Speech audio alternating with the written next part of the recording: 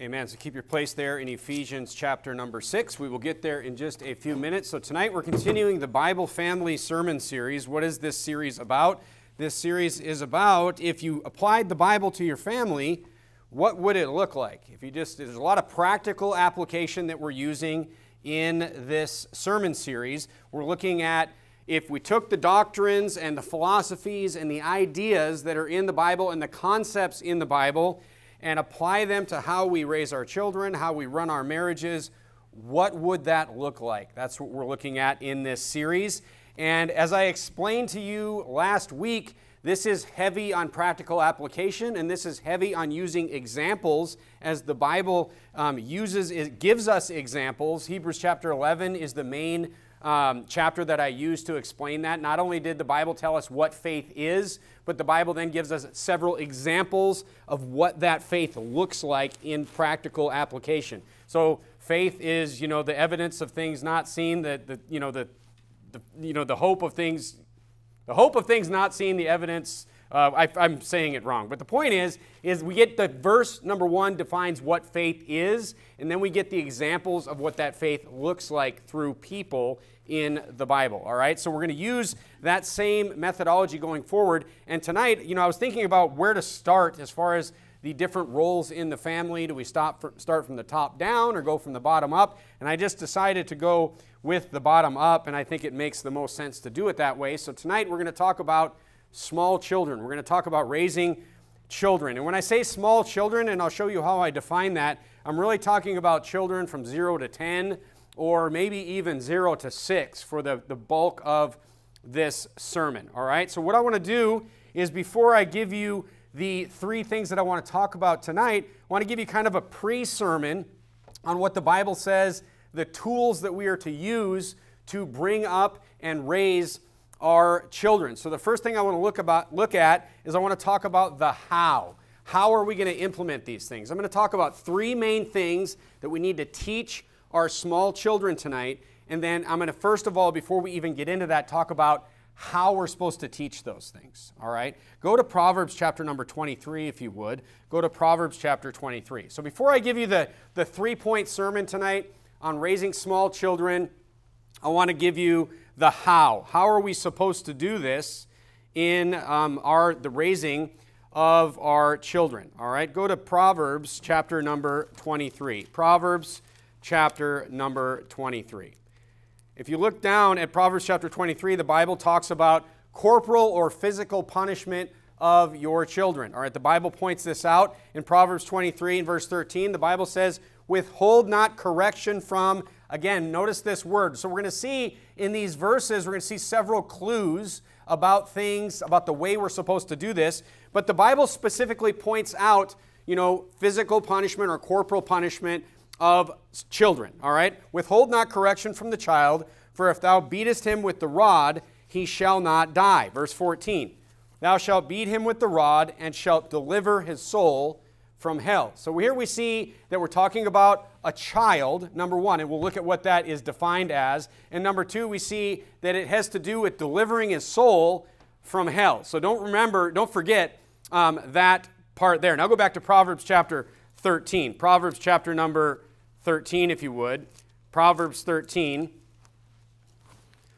Proverbs 13, and look down at verse number, "The substance of things hoped for and the evidence of things not seen." I don't know why I couldn't remember that, but anyway, there you go, you're straightened out on that. Proverbs 13:24. Look what the Bible says here. It says, "He that spareth his rod hateth his son, but he that loveth him chasteneth him betimes." So here we see, again, calling for corporal punishment or physical punishment of a child, and then we see another clue here where it says betimes. What does betimes mean? Well, if you just look at the word, it's pretty easy to just kind of figure out what that means. Time, and then be is kind of like, before or earlier in that. It's basically saying, early. It's saying chasten your child with the rod early. What does that mean? When they're young, okay? It means early on, all right? So this is important. So the Bible is saying, and again, I explained this a couple weeks ago, but the default in the Christian life is nonviolence. The default in the Christian life, James and John are like, let's destroy this city. Nobody listen to us here. Let's just nuke this place. And Jesus is like, you know not what spirit you're of. when Peter cut the soldier's ear off. Jesus said, hey, if you're going to live by that sword, that's how you're going to die. Basically what Jesus was saying was that, that's not the best use of your life, Christian. So the default for the Christian is nonviolence. We looked at how, there's self-defense. There's exceptions. Self-defense is an exception. The Bible clearly teaches that. And then also, chastening your children is also an exception. This is why God has to point it out. God has to tell people this because most people wouldn't do it if God didn't say, do this, okay? Now, what have we seen so far as how to do this, all right? First of all, the first thing that we see is it's about delivering their soul from hell. So it's tied to salvation. Sounds like it's important, all right? It's tied to their salvation. Number two we see is that it's early. And then the third thing that we see is this word that comes up again and again, child, child, child. All right, so that begs the question, what is a child? Or how old are we talking about when we talk about children? Well, turn to Judges chapter number 8, if you would. Turn to Judges chapter number 8. Judges chapter number 8. So the Bible really has three terms when it's talking about the age of people. All right, and there's the first term we've already seen, that is child. The second term that we see is youth. All right, look at Judges chapter number 8 and look at verse number 20. Judges chapter number 8 and look at verse number 20. Just doing a quick study on how we are supposed to teach our children these specific things that I'm going to talk about in a few minutes. Look at Judges 8:20. The Bible says, "And he said unto Jether his firstborn, Up and slay them. But the youth drew not his sword, for he feared, because he was yet a youth." So here's this, it doesn't say child, it's talking about a youth. If you go to 1 Samuel chapter number 17, go to 1 Samuel chapter number 17, the Bible talks about David when he's about to go and fight Goliath. The Bible describes David as not a child, but it says he was a youth. Look at verse number 42 of 1 Samuel chapter number 17. The Bible says in 1 Samuel 17:42, "And when the Philistine looked about and saw David, he disdained him, for he was but a youth and ruddy and of fair countenance." So David was, he was described as this, he doesn't look like a huge, mean warrior, is what the Bible is trying to kind of paint the picture of. But he was ruddy, meaning he was kind of stringy. He wasn't really, bulky. And then the Bible says he's a youth. He was not an adult. So we see that there's children, there's a youth, and then it's pretty clear in the Bible that over the age of 20 is considered an adult. All right, I'm sorry if you're stuck on the 18 thing. It's just not really in the Bible anywhere. All right, and we'll talk about that next week when we talk about teenagers. But my interpretation of this, and it doesn't matter all that much because we're going to talk about, some other things that the Bible says, but my interpretation of this is a child is less than 10 years old, maybe even younger than that. A youth is probably a teenager. David was probably in his late teens when he fought Goliath. And then an adult is clearly somebody who's considered a man that can be counted to go to war, as the Bible says of the children of Israel, after the age of 20. All right, now look, the example of others, again, my paper airplane, analogy that I gave you the other day is going to be very important in your life when it comes to interpreting all these things. Because it looks like so far there's a lot of leeway that's open here to interpretation. Somebody could come and say to me, well, Pastor Pozarnsky, I think that a youth is 8 or a youth is 12. And I couldn't point to a Bible verse to say that that's wrong. So practical application and examples is going to really lead you to what's actually true here. All right? Go to Ephesians chapter number 6. Ephesians chapter number 6. Okay, so the Bible says, if you beat them with a rod, he shall not die, you'll deliver his soul from hell. I'm on my way to Home Depot to get me a rod, and I'm going to beat him. That's what I'm going to do. Well, the Bible gives us some more guide rails here. Okay, and I believe that lately, in the last month or so, that Ephesians chapter number 6, these 4 verses should always be read together. One shouldn't just be read to say what you want it to say. It should all be taken together because it's super important. There's many different things that are being shown here. Look at Ephesians chapter 1, Ephesians chapter 6, and verse number 1. We're going to look at the whole passage here. Children, obey your parents. So, first of all, that's not all it says. And I have preached this so much on obedience in the Bible and submission to authority in the Bible.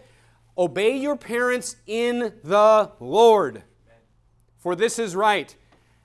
Leadership and authority structures in the Bible, I don't care if we're talking about a marriage with a husband, children, or the government itself, it always puts that caveat in there.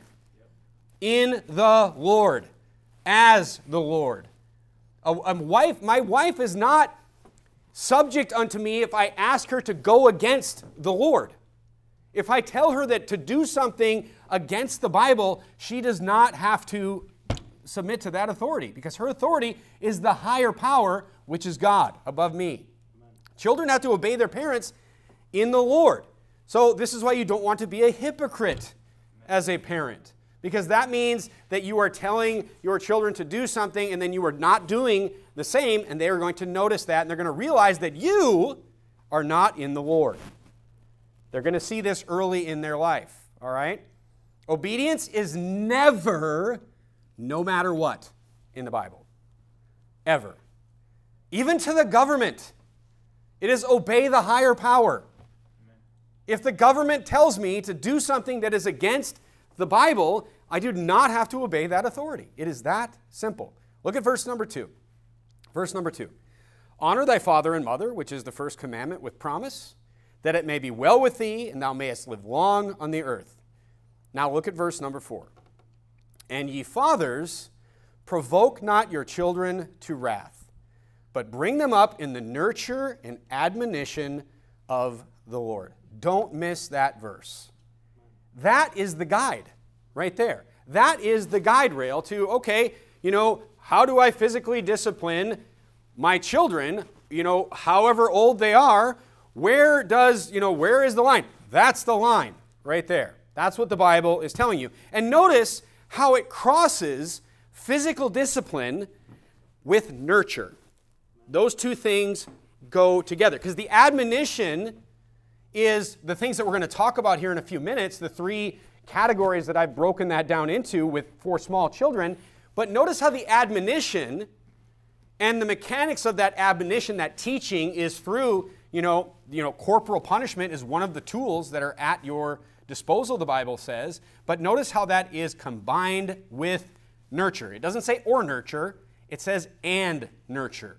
Those two things must go together. And look, you must have the nurture there. And let me just say this before I even get into deep about this children and teenagers next week. There is no perfect parent, including this one.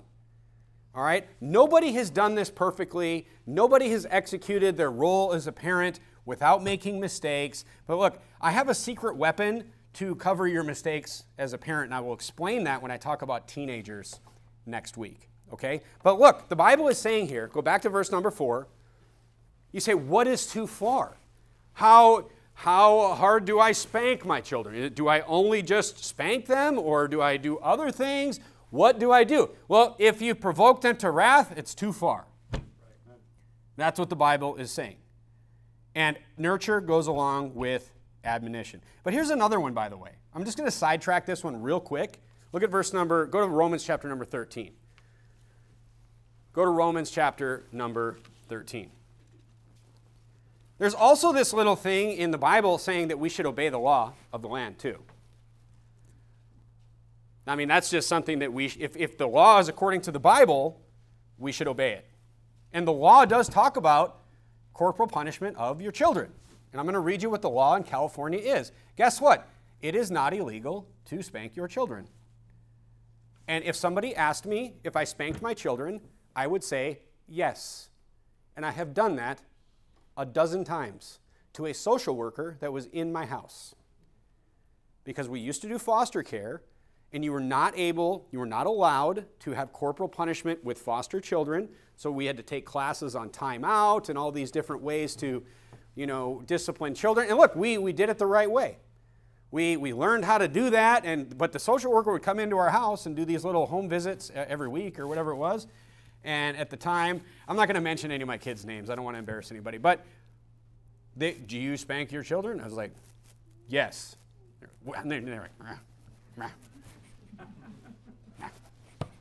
Yes. But I was not like, No, I was like, yes.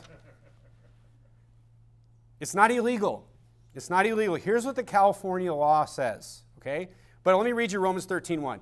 Let everyone's soul be subject unto the higher powers. Those are like the governments. For there is no power but of God. The powers that be are ordained of God. So that, as long as, and the highest power is God, of course. So as long as the government makes a law that doesn't go against what the Bible tells me that I'm supposed to do, or that I have the right to do, or that I should do, there's no problem. All right, here's the California law. What does the law say? Under California Penal Code 273D, child abuse is defined as inflicting on a child any cruel or inhuman corporal punishment. So corporal punishment itself is not illegal. Cruel or inhuman corporal punishment, or an injury resulting in a traumatic condition. So those are the two guide rails, all right? Cruel and inhuman, and resulting in a traumatic condition. All right, so that means the corporal punishment is excessive, meaning cruel or inhuman, or it results in a traumatic condition.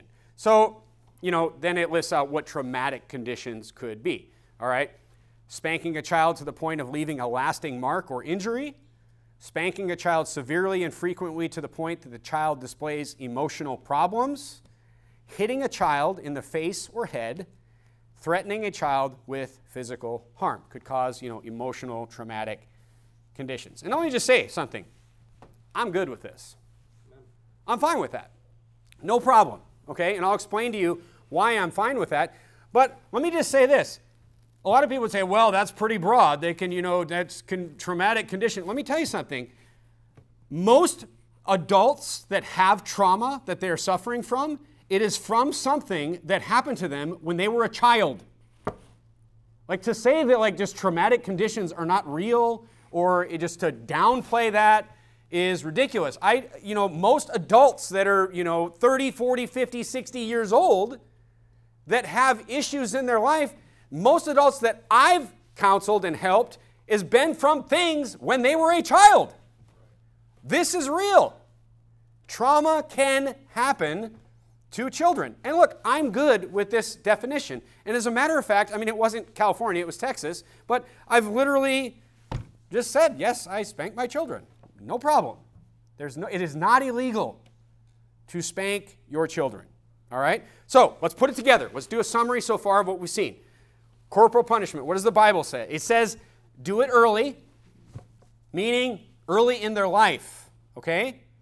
It says there should be nurture that goes along with that. There's the law, no injury or emotional injury as well. It's not illegal. And then number 4, it should not provoke to wrath. Okay? So you say, how do you provoke a child to wrath? The short answer to that is you raise them in wrath. You remove the nurture and you only have the punishment. And then you will provoke them to wrath. Look, angry kids, mean kids, these kids, it's because they come from an angry home where there's no nurture. That's many times why you see that, because what people do when they're being beaten on by somebody is they find the next person weaker than them and they beat on that person. It works that way with children. It works that way with adults. It's the same theory. All right? So how do we put that together? And I'm going to give you my interpretation tonight before I even get into the 3 things I want to talk about. The sermon hasn't even started yet. All right? But I'll give you my interpretation of how this lays out to me and how we actually did it in our family. So my paper airplane is this, okay? Here's how you do it. Here's what we did. Spanking, that's it. That's it. Spanking kids. You spank them on the bottom, but you spank them on the bottom. Or you spank them on the bottom. There's no hitting bodies, whipping, smacking them in the head, whatever. None of that stuff. All that stuff is insanity. Yep. All right? That's insanity, and that is somebody that's not in control of themselves or the situation. That's right. All right? So we spanked. That's what we did. My wife would use a wooden spoon, wooden spoon or a paint stick or whatever. I'm not even against a dad using a paddle or anything like that to spank their kids. I used my hand because I always wanted to know how hard I was spanking the kids, and I didn't want to have something myself. But you should spank them not through the diaper. You should spank them to where they know they got spanked. And it's not going to hurt them because that's where God designed them to get spanked. And it's going to be fine. The kids are all like, oh man. But look, it is something that it's not going to hurt the children, and it's not even close to even injuring anybody. It's a nice padded area to get this point across. That's what we did, all right? Now, I've heard some people say, and some statements say, that as long as you don't break any bones or cause permanent injury, it's not abuse. Now, I can't even imagine the things that are wrong with someone that would say that has children. But my thought of that is, you're going to encourage lunatics by saying things like that, first of all. Yep, right. And the second thing is, you will definitely provoke to wrath if that is your limitation. But, my whole thing as far as my example and what we did in our family, and look, why would you do more? Why? Why would you do more than spank your kids? It seems odd to me because you don't need to. So why would you? Spanking works. I believe it is absolutely necessary. It works. It doesn't provoke to wrath. And it should be done in a nurturing way. I'm not going to stand up here and say I was never angry when I spanked my kids either. Okay, but it should be, most of the time, every single time I came home from work and I had to deliver a spanking, I was not mad at all. I was kind of disappointed that I had to spank somebody at that time. My wife would spank the kids, but sometimes if there was a really bad offense, it's when your dad gets home. It's worse from your dad as it should be. But I didn't want to spank the kids, but let me just say this. As somebody who had children in my house who got spanked and then one that didn't, spanking is so much better for the relationship. Because it's just spanked, done, let's go out and get back to our lives. Let's go out and play or do whatever we were going to do that night. It solves the problem immediately. Here's why you're getting spanked. Most of the time, if I would come home from work, and I had to give a spanking, I'm just oh, man, here's why you're getting spanked. Spanked, done, it's over. Hug, all that. All right? Look, I'm not saying that when I was involved watching the offense happen that I didn't, give an angry spanking every now and then. But, that's normal as well. But you should keep the nurture there. It's important. All right? If you provoke to wrath, you say, how far is too far? If you provoke to wrath, you did it wrong. Right. Period. Right. And the point that you need to not forget throughout this entire series is that your kids, no matter how small they are today, will be adults one day. And they will look back at what you did through adult eyes. Yep. Adults that know the Bible. All right? Now, so we spanked. That's what we did. The second point is this. We didn't spank beyond, and I interviewed my wife about this, and we even talked to the kids, but I haven't given a spanking for years. We didn't spank the kids past 10. That's kind of the age that we kind of settled on. And I'm not going to stand up here and tell you that I did a detailed Bible study to make that decision. The reason I made that decision is because when the kids got to be 8, 9, 10 years old, it's this is getting kind of weird. It's getting kind of strange, we shouldn't be spanking them anymore. Because look, spanking is supposed to be a punishment for a small child. It's not supposed to be an embarrassing or humiliating thing for the children. All right? And look, there's other things once they're 10, 11, 12 years old. There's other ways to make corrections at that point. And that's what I'm going to talk about next week. All right? But look, the Bible lines up with it's for children. It's for small children. And I mean, I'm talking about like 2 to 6. That's like that's the zone when kids should be getting spanked, when they should be getting disciplined in that way, all right? But if you get to the point where they're 10, 11, 12 years old and you're like, they just won't listen to me, let me tell you something, like spanking them is just going to make it worse at that point, all right? Beating them as teenagers is just not going to work at all, okay? You say, I have an out-of-control teen. We'll cover that in next week's sermon. All right, so look, it was spankings, and it was nothing beyond the age of 10. And I believe that it was mostly over by probably 7 or 8 in our family. But everything in the Bible makes sense. All right, you say, what is the point of spanking? You know, how much, when? That's kind of what we're going to talk about next. We know the how now. We know the how to discipline our small children. We know what the Bible says, how we should do it. And let me tell you something, most of the people in this church have small children. And don't ever before I get into this, I'm going to talk about the why and the when to discipline your children. Don't ever get into this attitude that because my children are small, I have time. The opposite is true. Now is the time when you need to be teaching your kids lessons, these 3 lessons especially that I want to talk to you about tonight. It is the most critical time. The analogy I've used in the past is that when your children are small, it's like a go-kart when you push it to the top of a hill and you just push it over the top of the hill and the go-kart just gets going. And when the children are small, you can make big corrections. You're at the top of the hill. You can make big corrections. It's really easy to make corrections at that point. But as the children get older and older and older, even past the age of 6, 7, and 8, that go-kart's going faster and faster and faster. And those corrections that you can make are they're just smaller. As they get older, the corrections are smaller and smaller and smaller. You find yourself with a 13-year-old or a 14-year-old and you need to make big corrections, you're going to be in big trouble. So small children, and what the Bible is teaching us about small children, is key. It is the most important now. You say, what's important? We know how now. Why would I spank my child?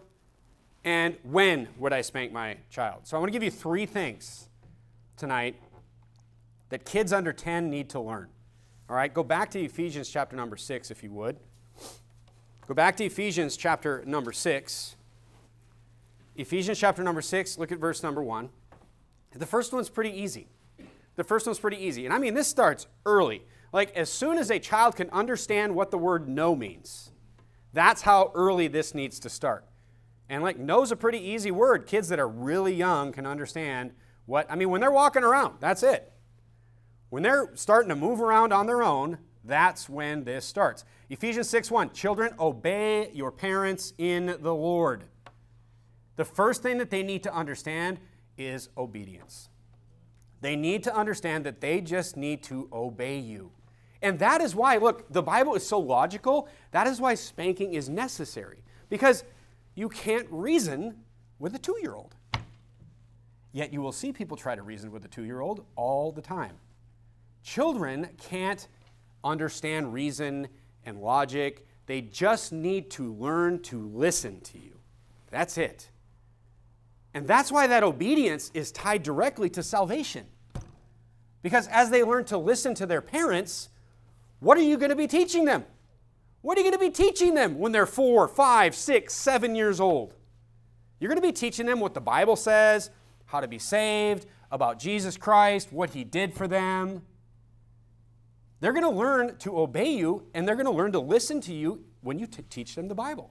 But all these steps of obeying me to do this and to not do that is preparation for you to teach them this.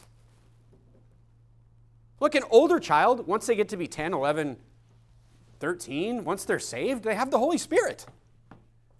They have the Holy Spirit. They understand the Bible because they had the obedience. You see how these things like build upon each other? And once you have that older child, like there's other things you can use there. Reason can be used there. I don't want to give away next week's sermon, but if you have a 10-year-old that hasn't learned the obedience, you have trouble. You have trouble. The second thing they need to learn. The second thing that they need to learn is this. They need to learn emotional control. They need to learn to not be ruled by their emotions. You need to look for reasons to tell your children no. You say, why would I look for a reason to tell my child no? Because they need to understand that when they want something and then they don't get that thing, there's going to be a flurry of emotions that bubbles up out of them, and that can't control them. If you say, well, what does that look like? Well, have you ever heard of a temper tantrum? That's what that is. A temper tantrum is a child that just wants something, and their parents say no. And then this flurry of emotions, anger and frustration and all these things comes out. Look, they just have this I want it, desire and emotion, and that needs to be checked. That needs to be checked. It needs to be controlled. They need to learn, you know what? I need to wait. Dad said I can't. They don't need to sit there in their 2-year-old mind and their 3-year-old mind and say, well, the reason that Dad said that I can't have a candy bar or another bag of chips or whatever it is because the calories that I would input into my body would not equal the energy that I am, they're not going to do that. They're simply saying, I want it and I need to have it now. Do you think that this would cause problems in an adult's life that was never taught this lesson? You ever met an adult that throws a fit when they can't get what they want? It started when they were 2. It started when they were 3. Kids need to learn, I just can't have that. Why? Because I said so. Because I decided. I decided we're not going. I decided you can't do that. Even though you did it yesterday, I decided you can't do it today too. That's it. They just need to learn to obey, and they need to learn to control the emotional reaction to not getting what they want. A temper tantrum, one of the worst things you could do as a parent is allow a temper tantrum to win, because you are literally training them the opposite way. You're training them, you're untraining them to obey. Tantrum, spanking. No, they say no to you, spanking. They go, spanking. This is what needs to happen when they are young. You must win these battles. And look, you will win. They're 2. They're 3. I mean, if you have to leave the grocery store, leave wherever, it's embarrassing, it takes you more time, whatever, you just have to do that because you need to make sure that you win every single one of these battles, because you need to teach them to not be controlled by their emotions when they're 3, when they're 4. Or you are going to have major problems when they're 8.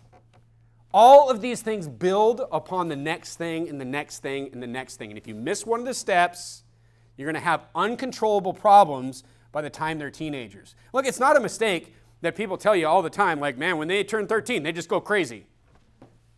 Like, because a lot of people's kids do go crazy when they become teenagers. And like, see you in 10 years or whatever. That's what people joke about and say out in the world and whatever. It doesn't have to be the case.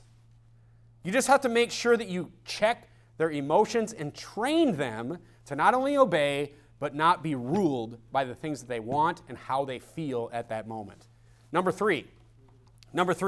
Now, number 3 is a character issue, all right? And I really want to I want to talk about a lot of character issues with teenagers, but with the character issues for young children, I really want to just focus on one character issue, all right? And that one is this: to not be selfish. To not be selfish. Children need to learn to not be selfish when they are very, very young.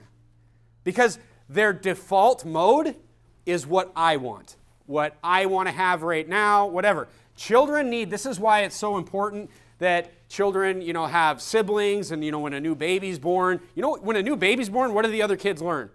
They learn just by natural law, they learn that this isn't just all about me.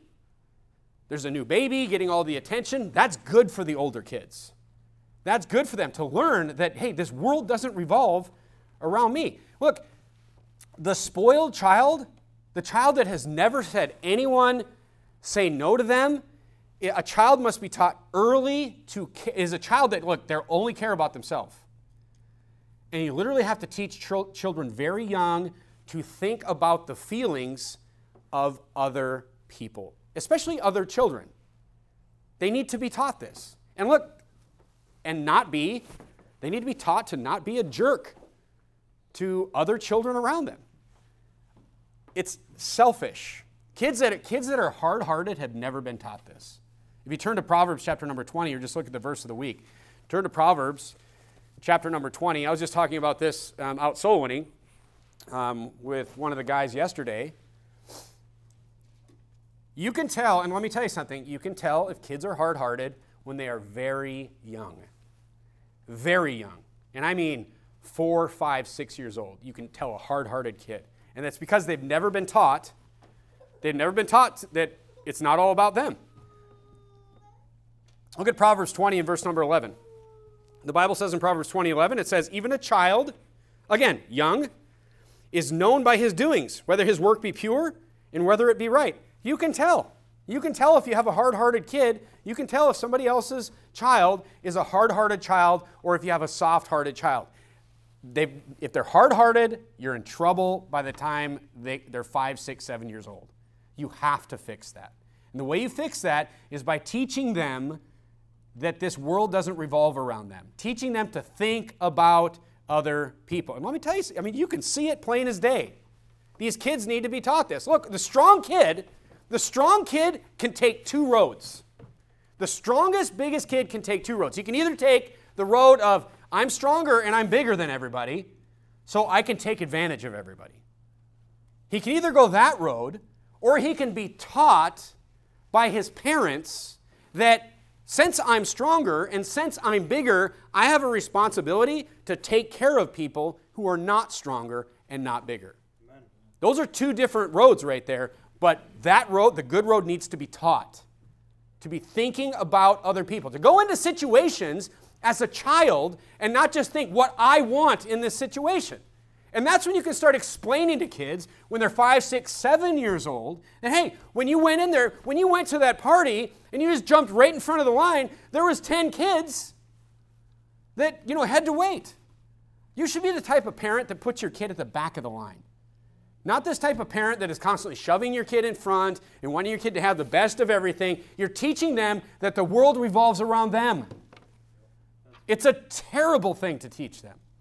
You're untraining them in what the Bible says that they should do. They should be taught that with their brother and their sister and their friend, that you look out for each other.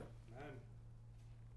A boy should be taught that you don't fight with your sister, you get in fights because of your sister. My dad told me, if anybody messes with your sisters, I don't care what they look like, you go down swinging. And this is why this whole spousal discipline thing is so ridiculous, and why I didn't put any Bible verses in our statement. Because quite frankly, if you need a Bible study on that type of thing, most kids, and this is why most men are triggered by this, because most normal men were taught this when they were 6 by their dad. And quite frankly, if you need a Bible study on whether you should discipline your wife, corporal discipline, or whatever they're calling wife beating these days, I don't want to know you. That's why I didn't put any Bible verses in there. You're like, where's the Bible verse? Please stop contacting me. Go in the woods and start your little commune or whatever that we talked about this morning. But this is where most men figured this out. They learned not to hit their sister. They learned to protect their sister. And let me tell the kids in the room here something. You kids, look around. Look at all the kids in the room here. You kids look around. There's bigger kids in here. There's older children in here. There's youths in here. But you kids are supposed to be looking out for one another. If there's some kid that comes into this church, and look, I'm the boss of this church. If some kid comes into this church and starts messing with one of your friends, you stand up for your friend. You don't go along with that. That's what a coward does. You say something about it. You say, hey, you leave my friend alone. If there's some bigger kid that's picking on a smaller kid, you stand with the smaller kid. That is what a good man does. And that's what a good friend does. So you be a good friend in this church. And you kids are good kids. I know you're kids. I know that you kids have good hearts. I'm not trying to yell at you, but I'm just reminding you. There's going to be more and more kids that come into this church, and you remember what I said. You look out for your friends. These kids in this church are your brothers and your sisters in Christ, and you look out for each other. That's your job. You have responsibility even as a 6-year-old, even as a 9-year-old, even as an 8-year-old. So kids must need to learn obedience when they're young. They have to learn to control their emotions, and they have to learn that the world does not revolve around them and to think about other people and how other people see situations. So look, kids, even with words that you say, you can really hurt other kids. Even with things where kids are joking around, and if you see somebody joking around and maybe they're picking on somebody or just saying words, that can be very damaging. You need to stand up for your friends, even if people are talking to them in a bad way.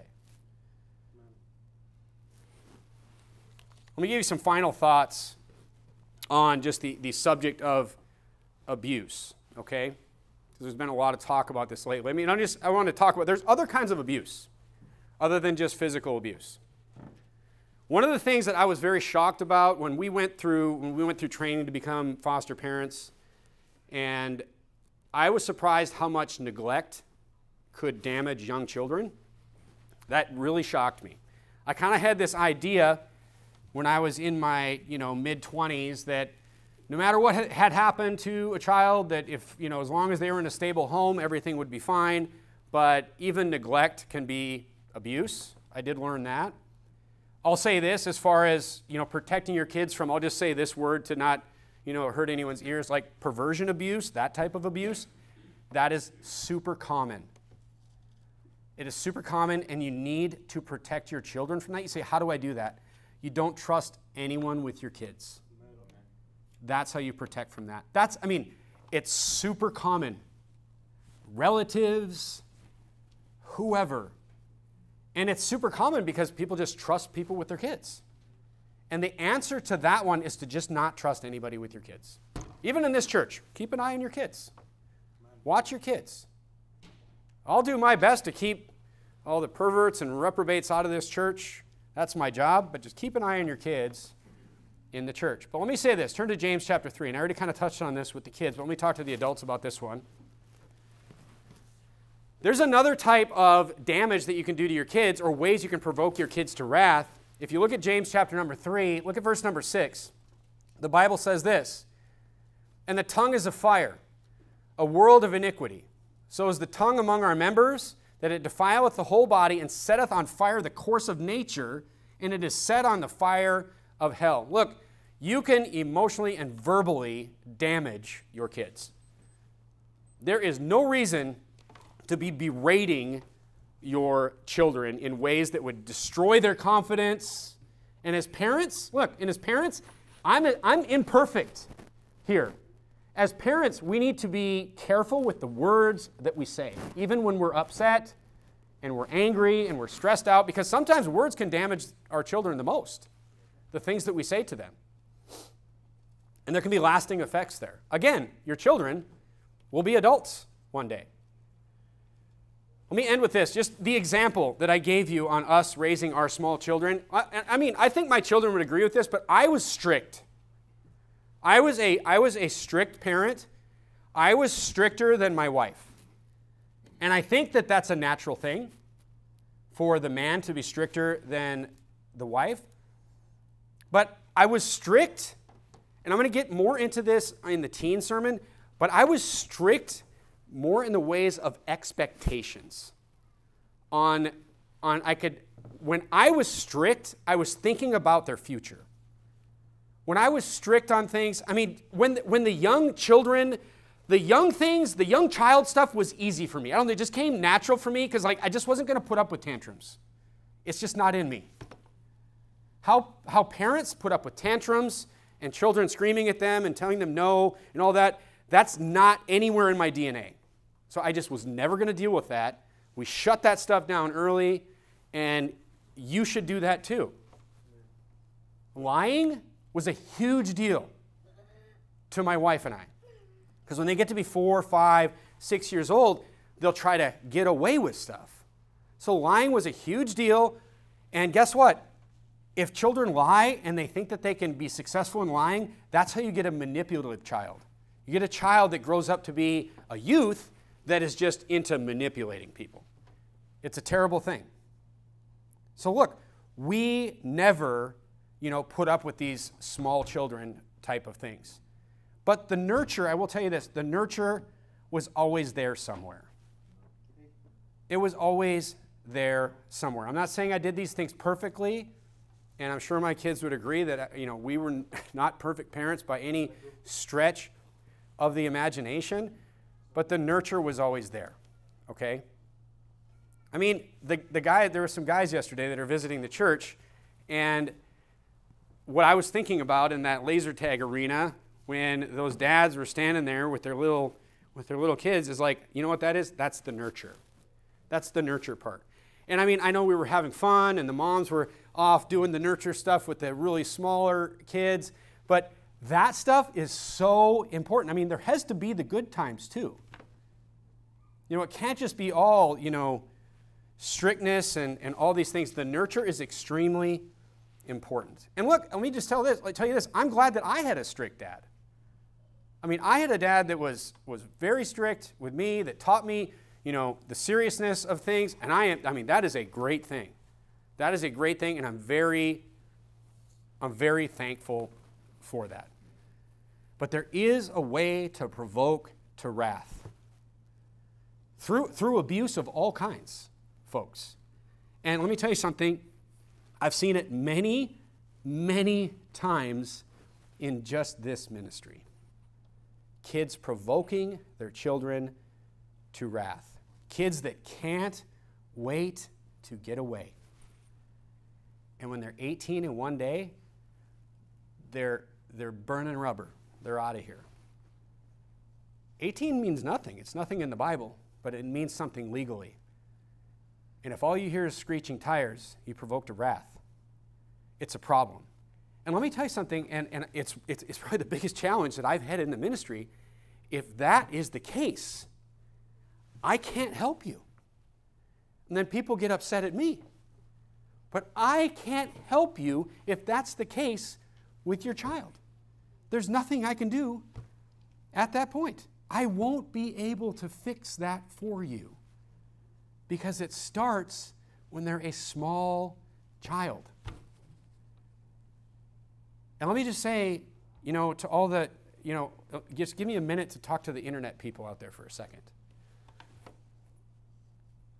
All the people out there that are taking this provoking your children to wrath and making fun of it and throwing it out the window like it doesn't mean anything, I say this out of love for you, the people that are in these churches that are going down this new doctrinal road, because it's new, this new road of consensual punishment of your wife, or I'm sure I'm getting the terms wrong, and that there's just extreme levels you can put your kids through as far as punishing them, and that's all good, and you're weak if you don't do that.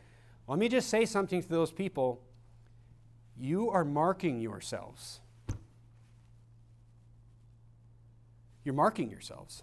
You're marking yourselves to other Christians. You say, Pastor Pozarnsky, we don't care about you or your incredible church. And I think this church is incredible. But let me tell you something. You're marking yourselves to those that are without. But most importantly, and don't miss this, you are marking yourselves to your future adult children. And you should care about that. Because this point in time is a marking event. And these kids will grow up and they will know what this says, and they will look back at this moment that will be on the internet for eternity. And they will look back and they will look at the Bible, and they will look back and they will look at the Bible and be like, why were we still involved with that? What?